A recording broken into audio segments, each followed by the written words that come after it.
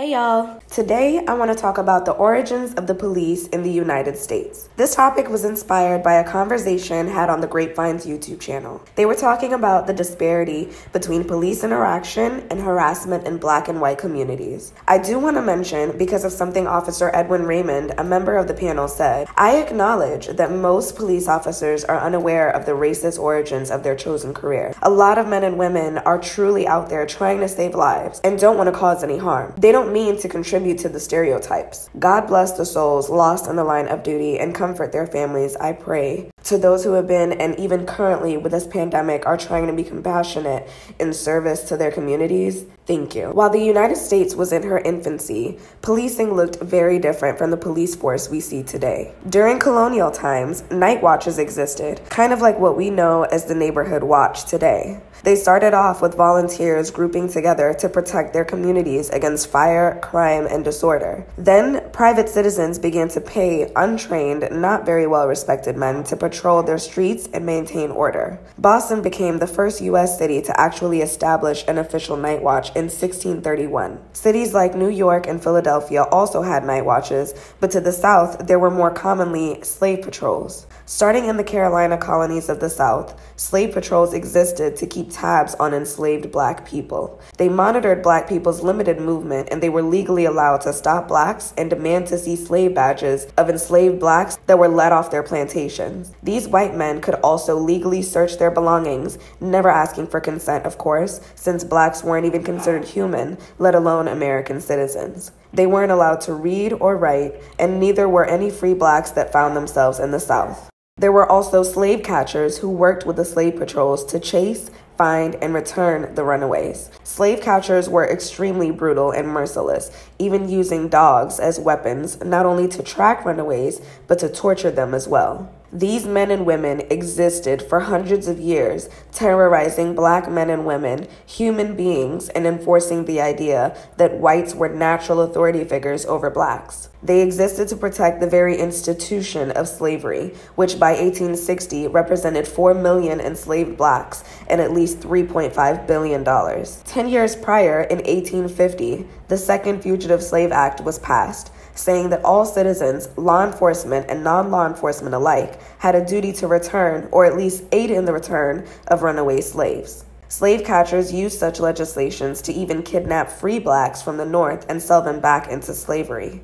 Meanwhile, in the North, law enforcement was becoming more standardized. New York led the urban cities by becoming the first to establish a publicly funded, organized police force. They did this in 1845, according to their website. Philadelphia and Boston followed suit in 1854. Unfortunately, Northern law enforcement worked with slave catchers to oppress Blacks, opting to help send these human beings fleeing terror back to the South. Vigilante groups also became mainstream in the 18th and 19th centuries.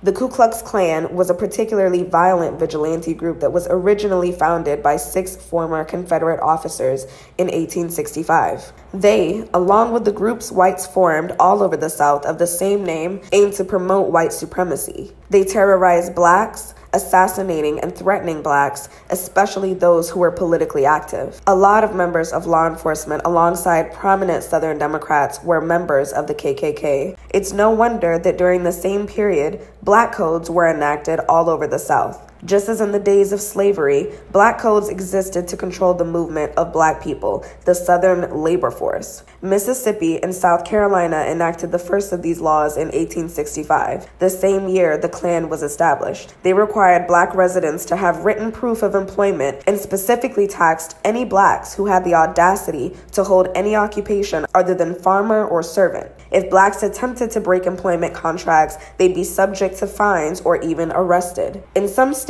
Black codes were literally slave codes in which the word slave was replaced by Negro. In 1870, President Ulysses S. Grant, former leader of the Union Army and Congress, established the Department of Justice. The department's main function at the time was to address the growing list of legal cases after the Civil War and to protect civil rights that were being threatened, both by violent vigilante groups like the Ku Klux Klan, as well as racist litigation, like Black codes, which opposed the 13th, 14th, and 15th Amendments. Under President Grant, there were thousands of indictments against members of the KKK.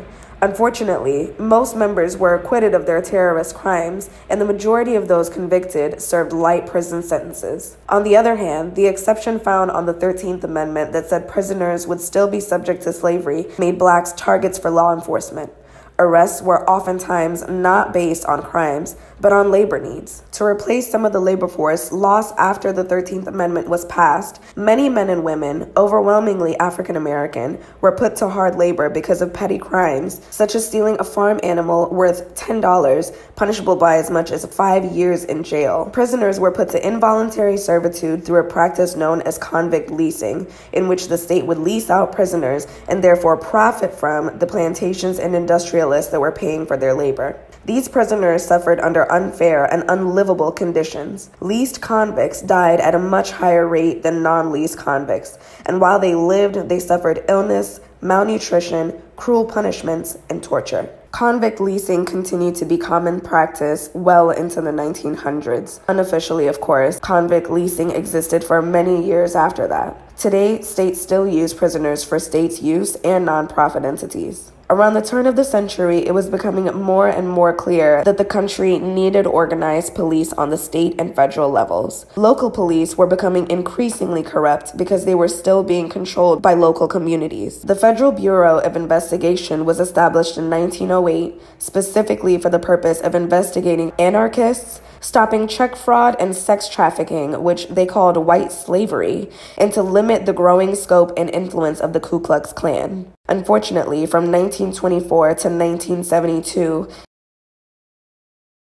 J. Edgar Hoover served as director of the FBI. Hoover has an extremely problematic tenure in his almost 50 years of service to the country. At the time, the things he did were accepted by law enforcement and government officials alike. But today, we are flabbergasted by the practices such as his homophobic employment policies, his shady information collecting techniques, and his specific racial targeting of civil rights figures and organizations during the civil rights movement. Under the guise of a domestic counterintelligence program, the FBI created COINTELPRO to infiltrate and destroy civil rights organizations. COINTELPRO targeted the Reverend Dr. Martin Luther King Jr., for example, beginning to monitor him in December of 1955 until his death in 1968. Although they never discovered any Communist Party ties, as Hoover claimed was the intent of his investigation, the FBI described Martin Luther King as the most dangerous and effective Negro leader in the country. One of the reasons they described him as such was that he called out police brutality. Besides the fact that the Nadir and the Jim Crow era had proven police were unwilling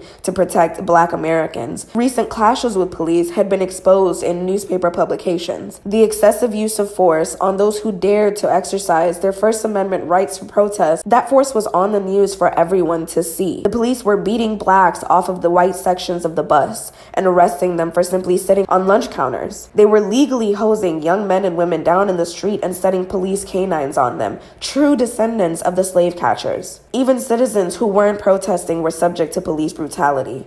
Tensions between police and Black citizens erupted in the Watts riots of 1965, among many across the country that year and in subsequent years. Detroit in 1967. South Jamaica, Queens in 1974, Miami in 1982 and 1989, Los Angeles in 1992, Cincinnati and Ferguson in 2014. There is a long history of this tension and this general distrust between the Black community and the police of the United States. The police has always been a completely different entity to Black people than it has been to whites. The police are dangerous to Blacks while simultaneously they are safety and security to whites. From the opposite perspective, police are more suspicious of Blacks than they are of whites. And this isn't a personal judgment. This is according to a study based on 20 million traffic stops in North Carolina from 2002 to 2016. Black drivers are twice as likely to be pulled over. They are also 4 times more likely to be searched. This study was conducted by political scientists Frank Baumgartner, Derek Epp, and Kelsey Shue. When they first published their findings, the Association of Chiefs of Police in North Carolina commissioned a 100-plus page report to dismiss their findings as deeply flawed. But in 2018, these authors said that they did have some dialogue with police and that the police agreed that focusing on